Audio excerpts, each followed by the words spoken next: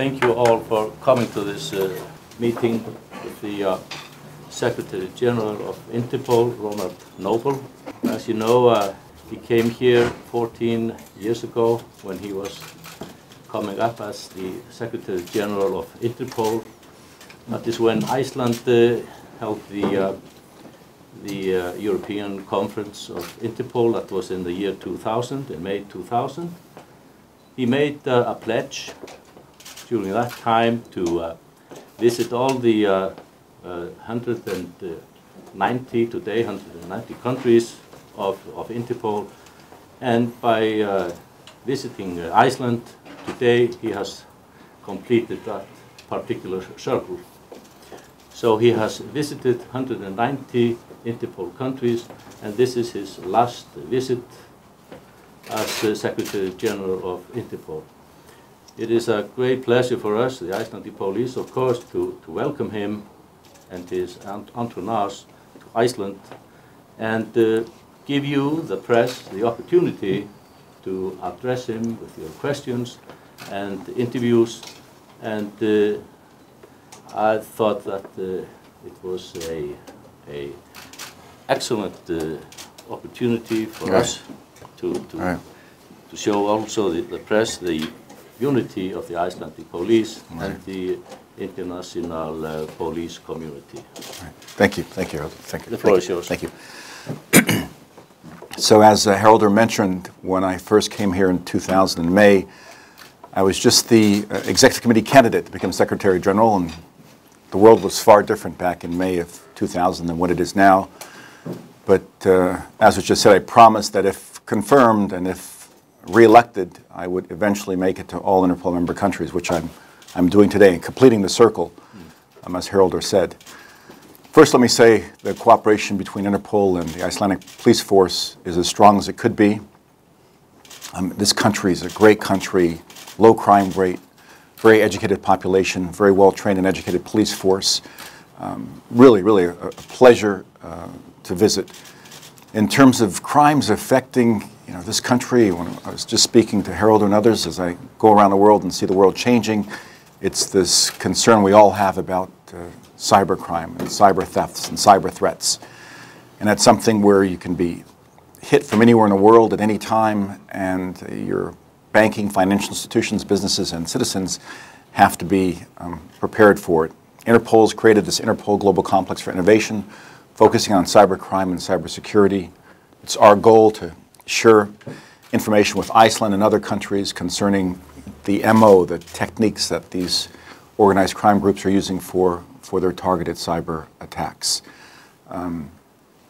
Other than that, from a world security perspective or a crime threat perspective, you're in a safe country, a great country, and as I said, it's a pleasure to visit. Be happy to answer any specific questions you might have about Interpol or about Interpol's relationship with Iceland. And I should note that this is the most senior and longest serving Commissioner of Police in the world. I thought I would outsurvive him, but I have not. My term ends in November 7th of this year, but your commissioner has a reputation that he's gained worldwide for being a professional who never allows politics or anything other than the rule of law to drive his decision making. And so I just wanted to say it's an honor to have come here when you were a commissioner young and to leave when you're still a young commissioner. Thank you. Thank you. Any questions you might have? How are the Icelandic police prepared for cybercrimes? All of us are trying to get more and more prepared because it takes longer for legislation to be put in place, because citizens are rightly concerned about data protection and their personal privacy.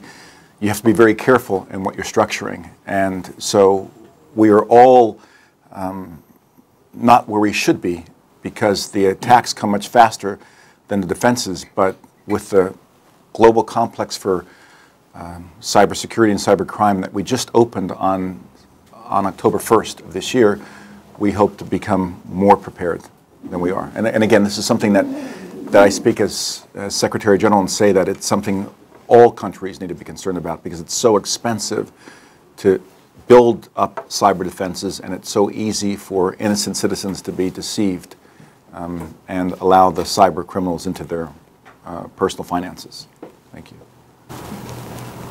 There's been a lot of discussion globally on the war on drugs, especially after this report came out led by Mr. Kofi Annan a couple of years ago. What are your views on that? Has the war on drugs been a failure globally? Do we need new measures? Yeah. So we have 190 member countries, Interpol, and we're a country organization where we believe one country, one vote. We have no Security Council, no right to veto. And each of our countries is sovereign. They decide, and their citizens decide, what kind of laws they want with regard to drugs. We know that there are many organized crime groups, transnational organized crime groups, that traffic in a variety of drugs, and they use a host of violent crimes, threats, and extortion in order to reap tremendous profits.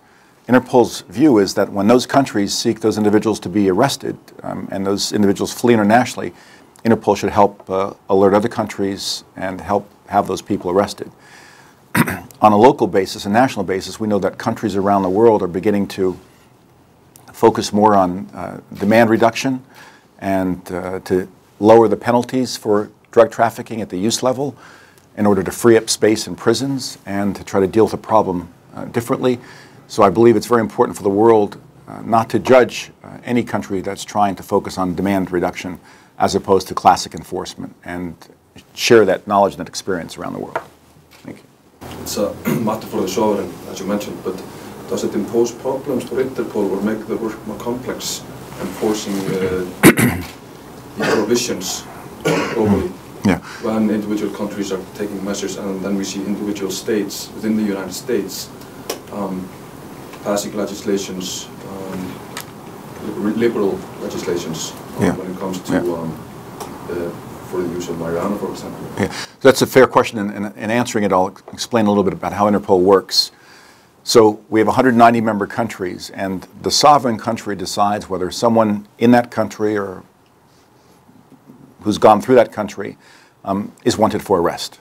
Right? So if that satisfies our standards, that it's not political, not military, not religious, not racial in nature, we then publicize that around the world. Then the receiving country of this notification has to decide, is the country that's requesting arrest in a country we have an extradition treaty with? Is it a country that we collaborate with?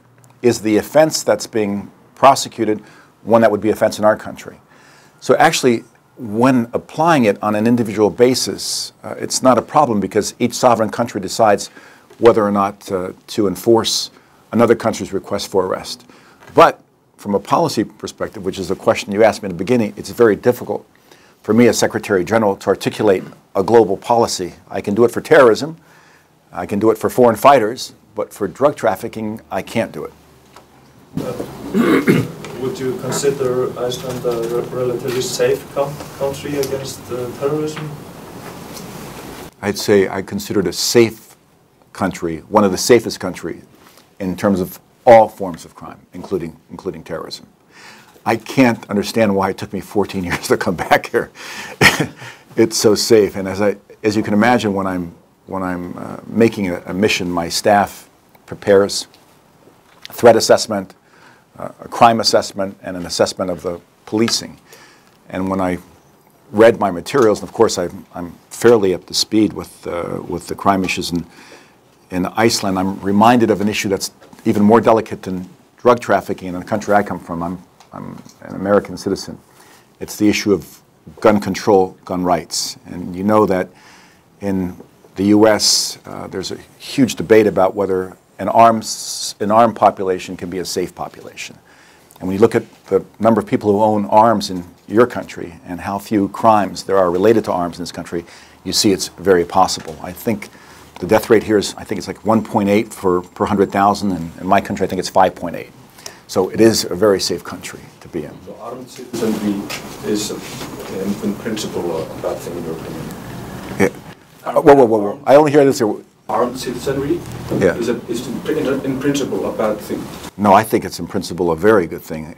An armed, law-abiding citizenry is, I believe, a very important principle that is held very, very closely in my country, and I believe in this country as well.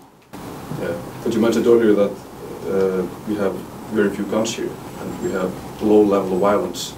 I mean, we don't have, people don't own guns really, it's only like hunters. So no, I didn't. We should tighten gun control even more. No, listen, two things I didn't say so far.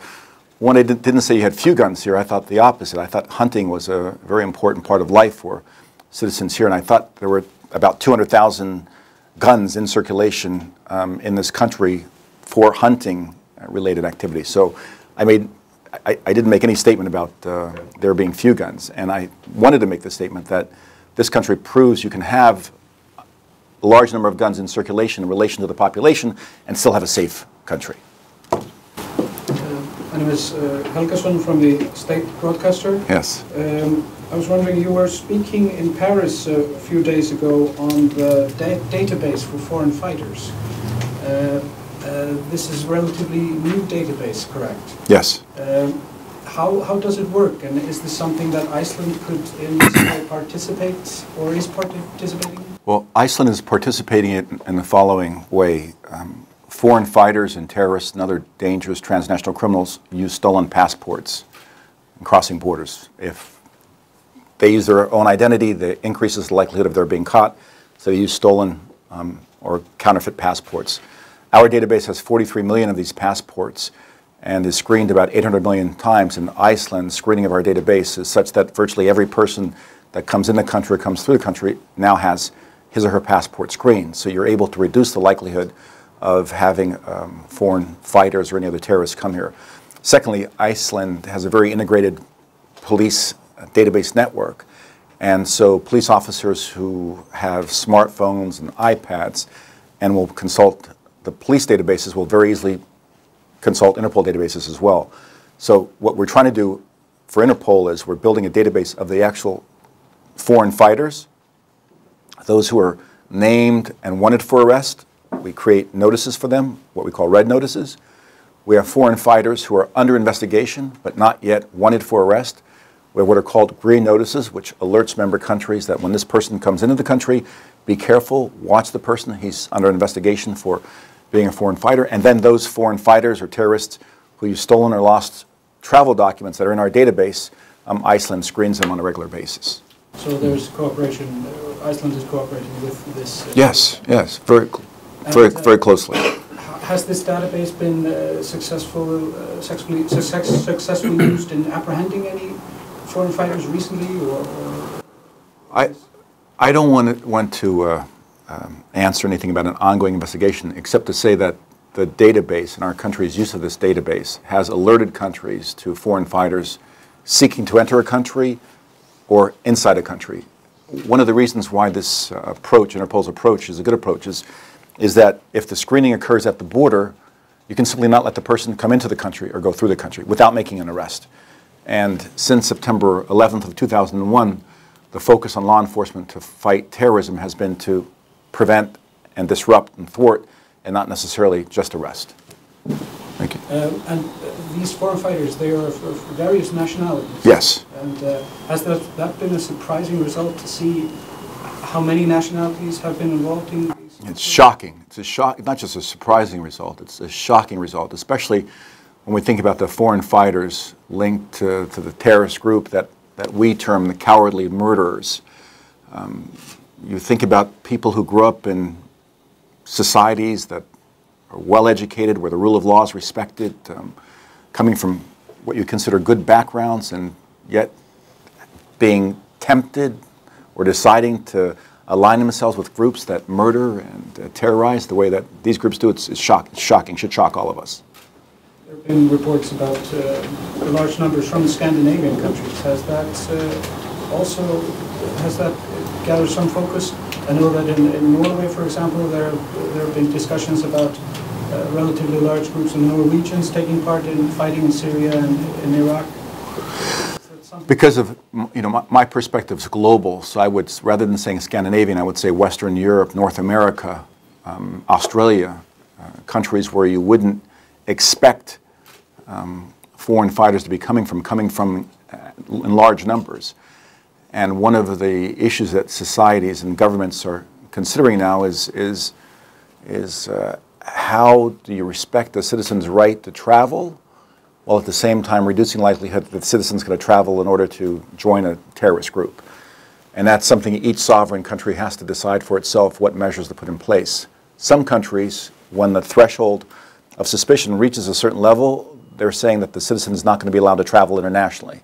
That's a way to try to limit it. So I don't want to focus my answer only on the Nordic countries. I'd say on Western Europe, North America, Australia. Those are areas that really are surprising when you look at the numbers of foreign terrorists coming out of those regions.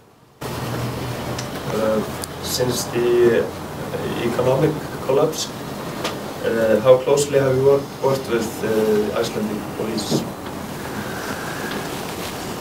I'm going to be careful in what I'm saying now, because I've been reading about the recovery in Iceland being quite strong in comparison to mainland Europe. So I'm hoping that the smiles I've seen since landing are smiles because economic recovery is being felt here. But we've been working with Icelandic police during my entire 14 years very closely.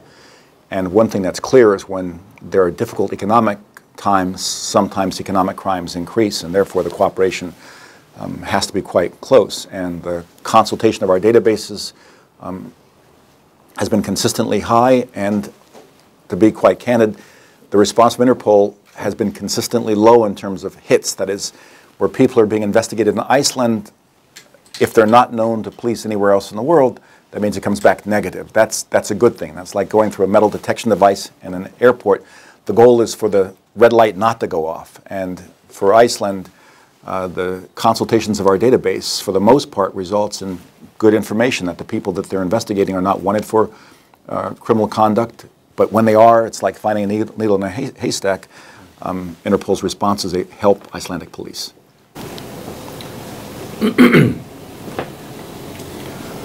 Well, if there are no further questions, Mr. Nobles is sorry. Maybe before you ask this is my last press conference as Secretary General in a member country, and this is true what I'm telling you. In every press interview I've ever held in any country, the last question has always been painful for me. Always, consistently. It's always that last question, so you can change the tide by asking a friendly question. This is a friendly question. What are you most proud of since you started in your office? Yeah, very good question. You can ask two questions, just like that. When I first became Secretary General, we had only 179 countries, and only 163 of those countries were connected to our police communication system. We didn't have internet communication at all. It was really a closed circle. And now, as I sit before you, any police officer in the world can be connected to Interpol by inserting a certain code, a certain number, by scanning a device, by using a laptop or any other computer terminal. So the connectivity is one thing I'm very excited about. In the beginning of my tenure as Secretary General, we only reached a few thousand people per year, and we only had a few million searches per year. Now, last year we had over 1 billion searches. And the final point that I'm most proud of is that you see me wearing this wristband called Turn Back Crime. So we started from a network of Interpol offices. We expanded to police around the world having access. And now we have this campaign where we're asking citizens around the world to help Interpol and police come up with ways that they can prevent crime. And the more that we do this, we're having, we've had the support from His Holiness the Pope, Ban Ki-moon. We've got Lionel Messi, Juventus, Ferrari, and then we've got Shah Rukh Khan. And then we have these 8th graders and 7th graders and students from Singapore and around the world who are writing about ways in which their friends can stay safer on the internet. So the idea that Interpol will become a reality to individuals in the street, citizens, students, not just what they see in the movies or read in books, which I love, by the way, but a reality is probably what's made me proudest. On that note, thank you. Thank you very much.